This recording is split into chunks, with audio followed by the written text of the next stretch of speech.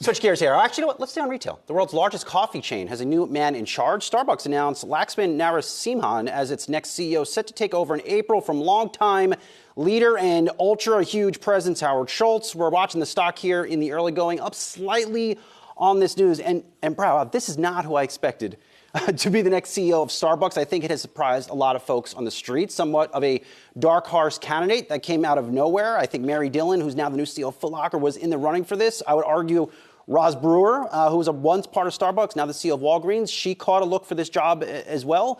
But look, you have the now 55-year-old coming in here. He will officially take over as CEO in April, going to start in October, going to learn at the feet of Howard Schultz over the next year or so.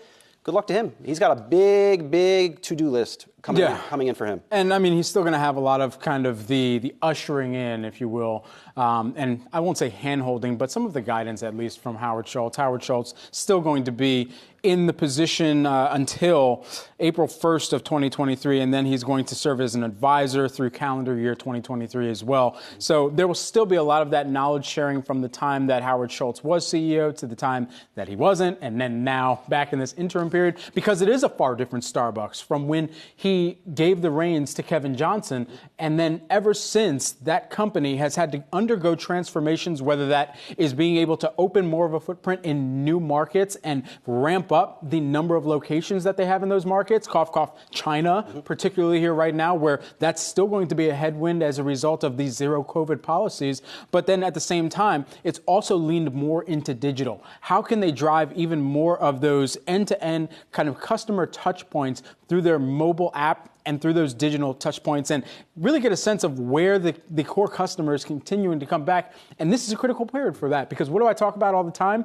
In any type of an economic pullback, consumers lean into these little luxuries, and coffee, that's one of them here. Yeah, look, this is a turnaround situation at Starbucks. We have not heard that for some time. This is a turnaround situation. I tweeted out a good list earlier this morning of 7 problems he has to address, the new incoming CEO. Here's some of them are: worker unrest. You continue to have this continued push to unionize Starbucks stores. Vario Danny and Romero has been all over this story, and it's been an ugly story for Starbucks too.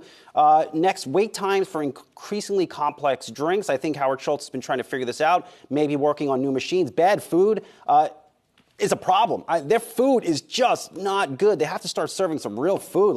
It's just a wasted opportunity.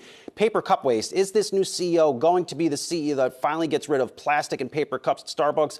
I wouldn't be surprised if he is, in fact, that CEO. In the cost structure of the business, there was some speculation about a month or 2 months ago that Starbucks would exit the UK market or sell those stores to an owner. And that might be something he has to address. And then, two, they're still operating a lot of these luxury stores that Howard Schultz planted or put into the ground. Some of those probably need to be closed. Just cost too much in a world where you should be counting every penny. Yeah, I think you outlined that extremely well. Look, A block of the show here on Friday. What do you get? You get unicorn tears, unicorn frappuccinos, all of them covered in 10 minutes or less. Yeah, our team is a big fan of unicorn fraps. All right, before we head to break, let's get a quick check of the meme stocks. Watching GameStop, AMC, Bed Bath & Beyond. Let's zero in real quickly on Bed Bath & Beyond. That stock is down close to 30% since the company's midweek update on its cash raise and closing 150 stores and firing 20% of its workforce. One of the hottest tickers on the Yahoo Finance platform, and again, down 30% since the middle of this week.